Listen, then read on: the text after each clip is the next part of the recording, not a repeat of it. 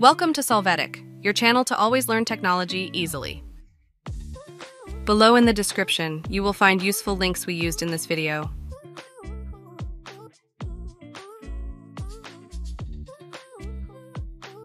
Today in Solvetic, we will see how to turn off call forwarding on Android.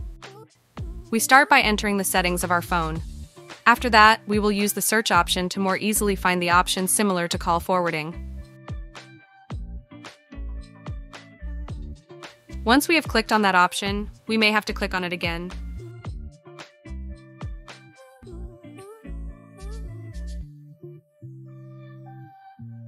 Now we choose where to configure this forwarding, in this case on voice calls.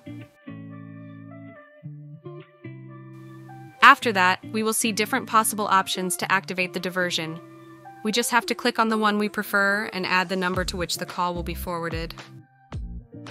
Hey, remember to subscribe Solvetic channel.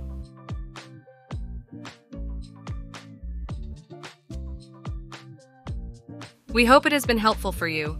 Here are links to watch more videos of your interest and subscribe to the Solvetic channel. Thank you.